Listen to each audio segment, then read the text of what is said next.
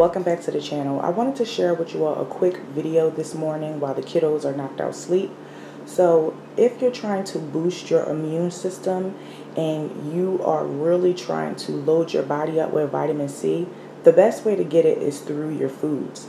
And I'm going to be sharing with you all a few foods that are loaded with vitamin C. And the one thing that I like to consume every single day is sprouts. Right here is red clover sprouts. Now you can find this whole setup at Amazon, the jar, the lid, everything. It is a kit for $25. It is so much more affordable and cheaper to just grow your own. And with everything going on right now, it's not even really coming fresh in a store anymore how it used to. And 9 times out of 10, it's probably not even there on the shelves because we all know how bare the shelves are. So don't fall for the hype with buying synthetic vitamin C from the store in the pill form, because the body doesn't even know how to process it. It's like a foreign invader to your body. You want to get it through your food. And again, sprouts are loaded with vitamin K, magnesium, calcium, iron, vitamin C.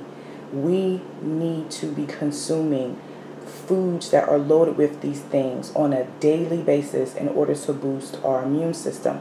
Another food that is loaded with vitamin C is fermented foods, things like sauerkraut. And I do consume fermented foods every other day, but I take fermented gut shots every single day. I do not skip a day because those things are loaded with vitamin C, and I need to make sure that I'm getting my daily dose. Now, you can add these sprouts to soups, you can add them to salads, you can juice them, you can add them to smoothies. The list goes on. You just want to make sure that you are consuming them. So what I have here is the clover sprouts. And again, that is what's in this jar right here. And I only use 2 tablespoons. That's it. And I have this nice jar which is jam-packed full of sprouts. I also have been growing broccoli sprouts, and we all know the benefits of broccoli sprouts. They are loaded with sulforaphane. And I also have some alfalfa sprouts. So it is not hard. It is very easy to grow these. Don't feel like it is something that you cannot do, because trust me, if I can do it, you can do it. It's really simple and easy. And within literally 2 to 3 days, you will have a jar full of live, living foods.